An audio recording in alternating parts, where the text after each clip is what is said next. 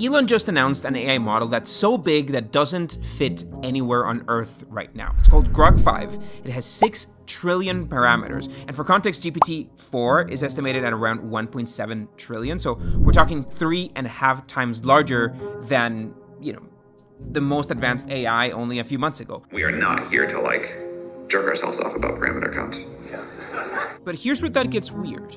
To train something that massive, you need a lot of chips. And Musk isn't just ordering more chips from Nvidia, he's building an entire wafer fabrication plant from scratch.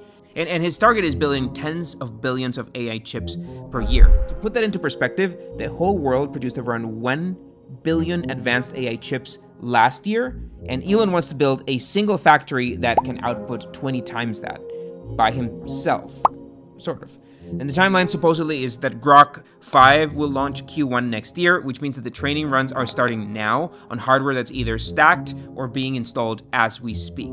And what you're watching just now is not just a product launch, it's one person trying to manufacture the entire supply chain for modern intelligence before anybody else can stop him.